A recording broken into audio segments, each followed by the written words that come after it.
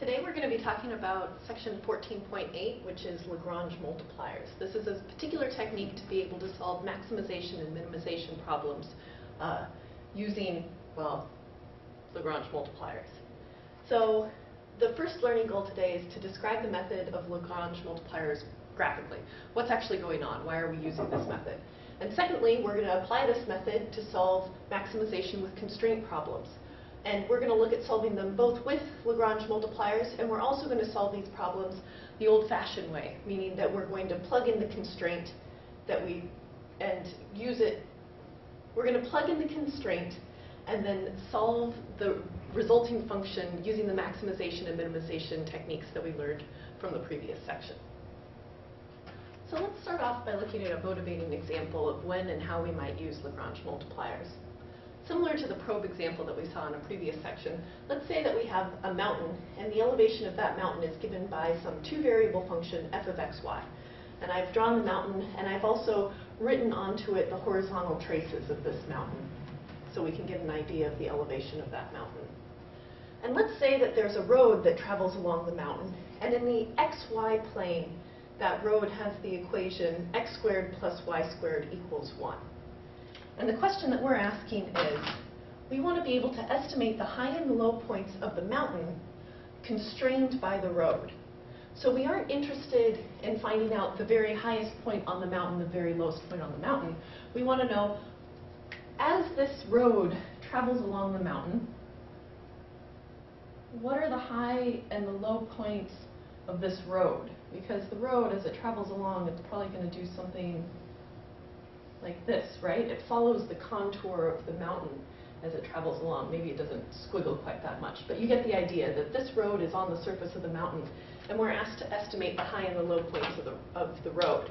Visually, it makes sense that the high point is probably somewhere up here, and the low point is probably somewhere down here.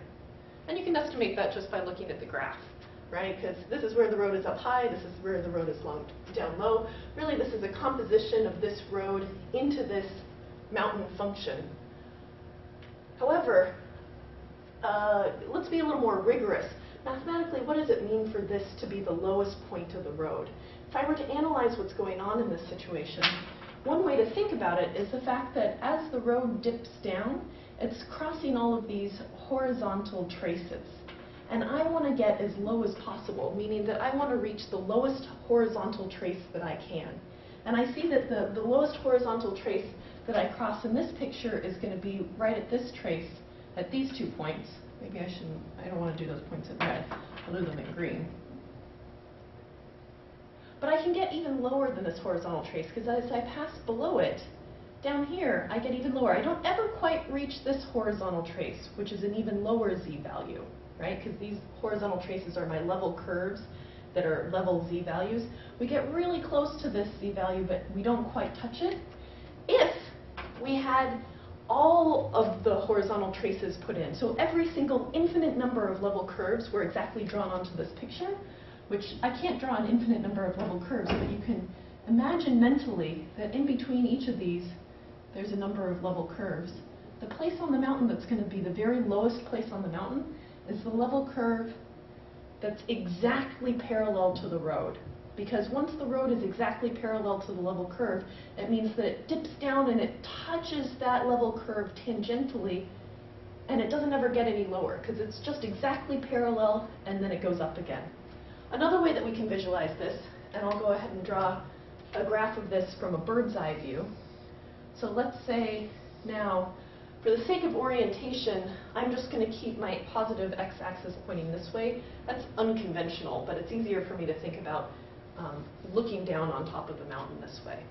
I'm going to go ahead and draw a contour plot where there are 1, 2, 3, 4 of these before they join. 1, 2, 3, 4, and just 1. And then they look something like this. I'm just sketching an approximate set of level curves, right?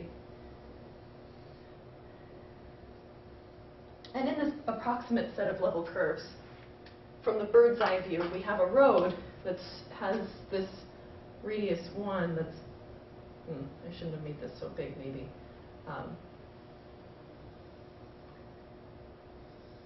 a road's doing something like that, sure, that's a circle. Let's not worry about circles.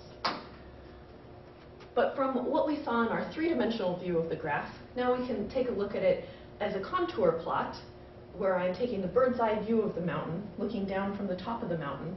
And I also see that I want to know what are the high and the low points along this road. Those are going to be the places where I reach the highest level curve, and it looks like right up here is a place where I reach the highest level curve. And I also want to know when I reach the lowest level curve, which maybe in this three-dimensional view, it looks like this level curve traces around to here, so these level curves are lower, and down here is going to be the lowest point. Notice that this lowest point might not actually be the intersection of the level curve with the road, because if I push a little bit further, I might get to a place that it's a little bit further down. And the place where the high point and the low point meet are going to be the places where the road is exactly parallel to the level curve. So I'm going to write that down. That's the first thing that we notice from our graphical inspection, is that max-min points are when the road is exactly parallel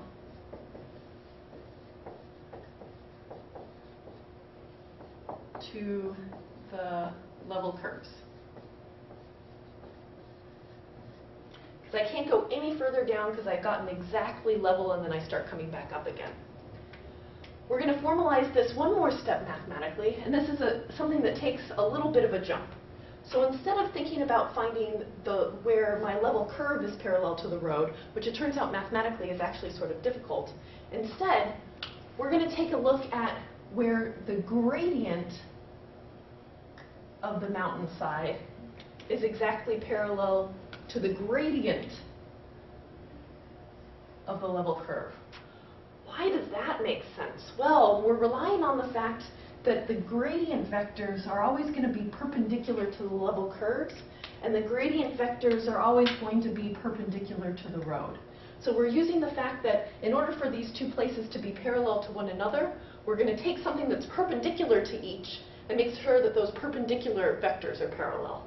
In this case, at the min, the gradient of the mountain is pointing inwards and the gradient of the road is pointing outwards. That's okay. Those are still parallel vectors. They're just multiplied by a scalar multiple that's negative. So formally, this is our formal conclusion. Ta-da! The max-min value is also going to be at a place where the gradient of the mountain function is going to be exactly parallel to the gradient of the road function. So these aren't necessarily vectors that are equal to one another, but they are vectors that are going to be parallel, which means that I'm going to multiply them by a scalar multiple. And this is my conclusion. This is the entire method of Lagrange multipliers. I'm taking the gradient of my mountain function, the function I want to maximize, and set it equal to some scalar multiple of the gradient of my constraint function, which in this case is the road. So I just said a lot of things. Let's go ahead and look at an example of this.